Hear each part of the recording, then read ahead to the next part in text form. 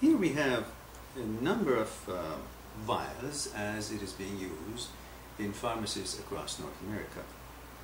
Now, this is how the consumer receives their medication, their pills, from their favorite pharmacist. And this is what they do. They open the cap, invert in their hand, and usually there is more than what they need that comes to the palm of their hands. Right away you can see there are too many pills in the palm of the hands. I have been quite synchronized in the motoring of this action, therefore I have only a few.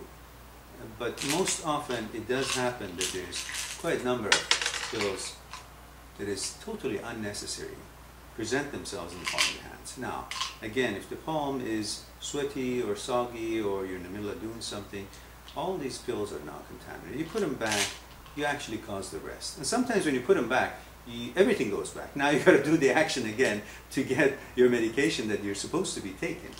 So, however, this by itself, as you can see right here, pills falling on the floor and endangering the life of the children, of course right now is on the table, which is very safe, and we'll take care of it, make sure that nobody gets their hands on it. However, in real life, often they fall on the carpet, on the hardwood, and they get lost, and of course it's consumed, unfortunately, by children of minor age.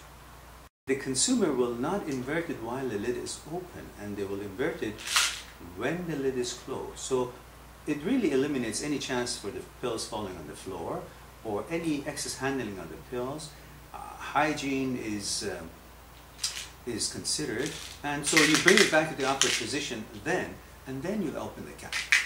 You will see that the pills are conveniently located at a close proximity of your fingertips, and you will pick them as you need them. This can be used in any size container, one size fits all. This big boy here, I'm sure none of us want to stick our fingers in there. We've got to bring a fork or something to get this one out. So all we have to do is invert it while the lid is closed, especially when they're not filled up and there's only a few left. Bring it back to the upright position, and again, you will have the pills at the close proximity of your fingertips, and you take them as you need them. You want more, then you take more.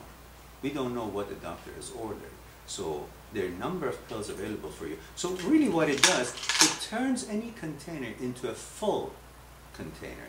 Because if the container is full, like let's say this one, we really don't invert them, do we? We just pick them as we need them. But as soon as it is used and goes down in numbers, like this one, we really can't pick them by opening the cap without inverting them into our hands.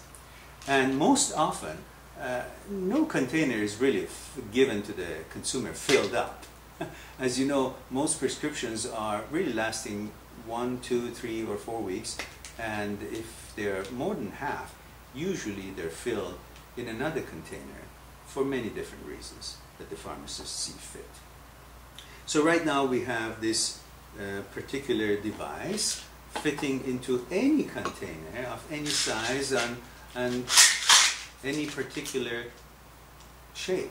You have your pills here again, pre-filled containers of vitamin, or conventional containers of prescription medicine. Any size will be taken care of by our device. One size fits all, and simply and conveniently. We call our little device Dolphin because it always fetches what we want it to fetch from down deep in the containers. So let the dolphin catch your pill.